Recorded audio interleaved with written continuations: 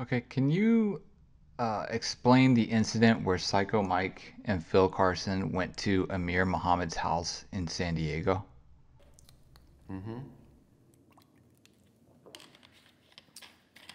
So they were trying to track down Amir Muhammad, Harry Billups, and he's living down in the Chula Vista area, San Diego, and they've got this informant, Psycho Mike, who was actually an informant for a special agent friend of mine named Tim Flaherty.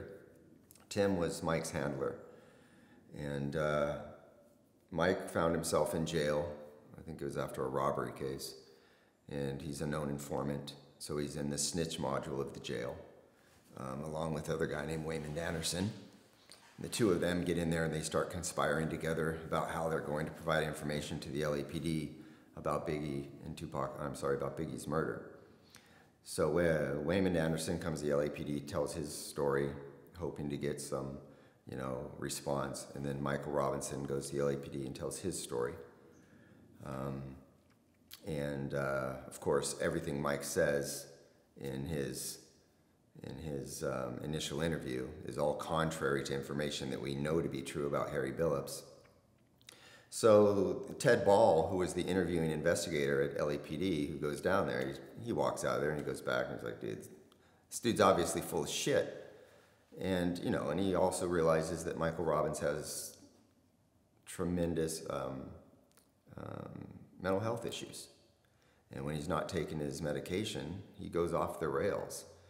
He suffers from extreme mental health issues from childhood abuse, horrific childhood abuse. And when he's not on his meds, he's a complete nut, paranoid, helicopters hovering over him, and people who try, So this is the nature of the individual, the informant that my friend Tim Flaherty is trying to manage, because Tim's using him as a dope informant. And a dope informant is just a guy that you put a few dollars in his pocket and you send him into a house to buy some dope. Come out, he gives you the dope. You got enough probable cause now to write a search warrant. You raid the house. So these dope informants are a dime a dozen. I had dozens of them myself, and they're just usually people. They're criminal in nature, but they're just usually drug addicts who are trying to either work off some case or they need money in their pocket. And so Michael Robinson's that type of informant. And he tells the LAPD that he knows something about Biggie's murder. LAPD interviews him. They kind of discard him because of all the shit that he's saying that could be proven to be untrue. And he's not the kind of witness that you need in this kind of case. Well, down the road, Phil Carson opens up his public corruption investigation against the LAPD, and particularly pursuing David Mack. And Carson asks Tim, can I use your informant?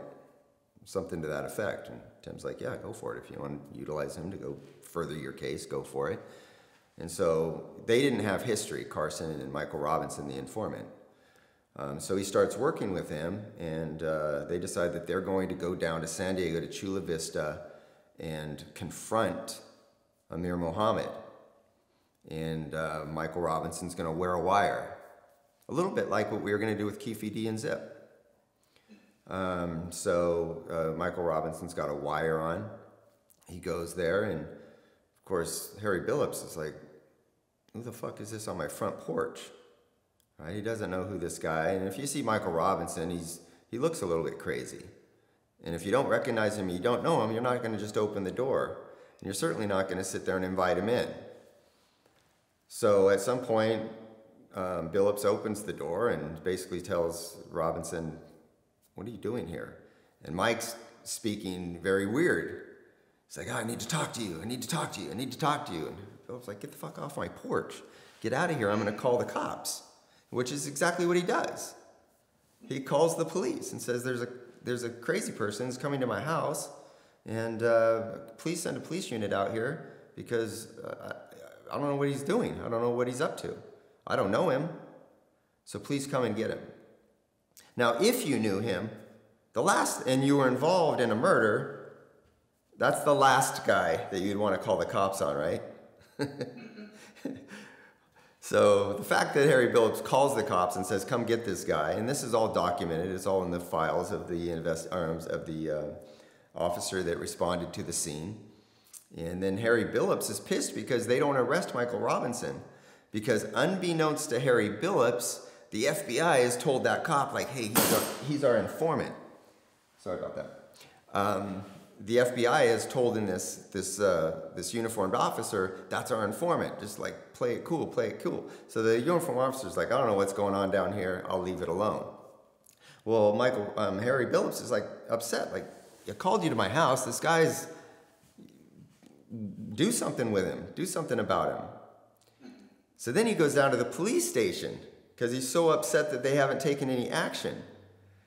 And so he goes to the police station and complains down there, saying, "What's the deal? Why can't I get the police service I deserve?" Unbeknownst to him, it's because the FBI has asked that police agency to leave their informant alone. So that's what happened. The whole thing was a big debacle. It's actually funny. And the whole thing's a joke. It did not work out in any way, shape, or form. And this is an important thing, if there was anything really of value to have gained from that investigatively, it's going to be on that recording. And that recording would have been preserved. And that would have been made into transcripts. And that would have been used. It doesn't exist. And if it does exist, there's nothing there, which is, again, why it has never been, it's never surfaced to reach the time of day. But if there was a conversation that took place that was in any way incriminating, it would have appeared on that recorder. And it would have been preserved, and it would have been translated, transcribed, and there would have been those documents. So where are they? Make sense? Okay. Yep. That's what happened. It was just a joke. It was a poorly run operation that resulted in nothing because there was never anything there to begin with other than the fanatical machinations of a mentally ill person. All right. Can you talk a little bit about Michael Duro and the story of him trying to lie, I guess is the best way I could phrase it. Yeah, Duro was in Pelican Bay. Obviously, we knew that he was a close friend of Orlando Anderson's. Duro's known as a shooter. He's a very dangerous guy. He's up in Pelican Bay State Prison. We go to interview him because he's claiming that he knows something and he wants to tell us about it. And of course, like all jailhouse informants, they want to tell you about it because they want something in return. He wanted to go to, I think it was Soledad Prison, which is where his dad was. So he's like, "I'll tell you everything I know, but in order to do that, you need to transfer me someplace." Like Pelican Bay is the worst prison in California. It's like the last, you'd probably rather be in San Quentin or Folsom than Pelican Bay. It's the worst. It's considered like one of the worst prisons to be in. He wanted to get out of there and go to Soledad, I think it was, where his dad was. And so we go and we're like, "Okay, well, we'll consider it. Tell us what you know." So he tells us this whole story about meeting with Suge Knight and meeting with Orlando Anderson and doing all of this stuff. Well, unbeknownst, and then we say, "Well, who else was there?" And he tells us that his cousin, I think his name was Kevin Maples or something like that. He tells us that his cousin was part of this and can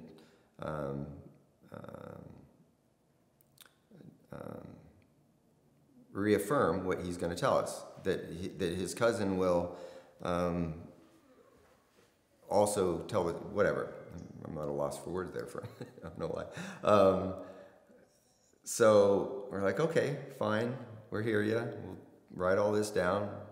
Maybe it's true, maybe it's not. We'll see."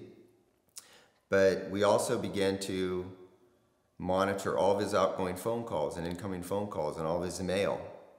Because after we have this conversation, we want to see what he does and what he says. And so we intercept a phone call where he's calling his cousin and basically telling his cousin, "No, here's the deal, man. I need you to do me a favor. The cops come and talk to you. I need you to say this. I need you to kind of tell them that you were there. Tell them that you were part of this meeting. Tell them everything that I told them." So now we know he's made this all up because he's got to call somebody that he claims was a witness to all this and convince them to, in fact, lie for him. So once we know that's, then you know, Michael Durow is of no use for us after this. There's no use for him because he's now provably providing false information. Make sense? Yep. All right. So the next one, can you talk about the gun that was found in Compton? How you guys found it, what you believed it was, and what it ended up actually being after you sent it off to Vegas? Yeah, we didn't find it, meaning the LAPD. Law enforcement found it, I believe. From what I understand, it was one of a guy named Corey Edwards. They called him C-Ray. He's affiliated with the Southside Crips. He was actually in Vegas and part of the crew out there in Vegas that was together right before Tupac was murdered. So Corey Edwards had a girlfriend. And I believe this house, and I could be wrong about this, but it's very close to this. The house where this gun was found was either her parents' house or somehow was connected to Corey Edwards' wife and girlfriend. Well, girlfriend and then wife. And I think the father was in the backyard, cleaning the backyard, and finds a gun that had clearly been thrown over the fence. And so he calls the police department, and they come and confiscate the gun, take it into custody, and they book it. And then it is in a, you know, basically a vault with all the other firearms that have been, you know, confiscated over the years from Compton Police Department. So when we bring Tim Brennan into our task force and we ask him, hey, can you go back in time and try to determine around the time of Tupac and Biggie's murders, all 40 caliber Glocks and all 9mm that in any way, shape, or form could be related to this case. Let's go back and make sure that they were all tested ballistically, that all of them were, you know, examined. And he found one, a 9mm, that, a Glock 40, that's the one that was found in the backyard of the home. And so we have it, we take it down to our forensics, our lab, and a firearm analyst pulls up the photographs and does a ballistic match based on the photographs of the impressions of the ammunition that were used in Tupac's murder, and then the impression of this gun. It's a photographic match, which means the next level of inspection is an actual, you know, forensic expert doing eyes-on, like doing the actual examination through a microscope. We had a match on photographs. Obviously, the evidence, the shell casings are in Las Vegas. So we decide, well, the ATF, who is going to transport the gun, the ATF takes it to Vegas, we give it to their lab, and they do their own examination. They say this is not the gun, it doesn't match, and then they gave the gun back to ATF.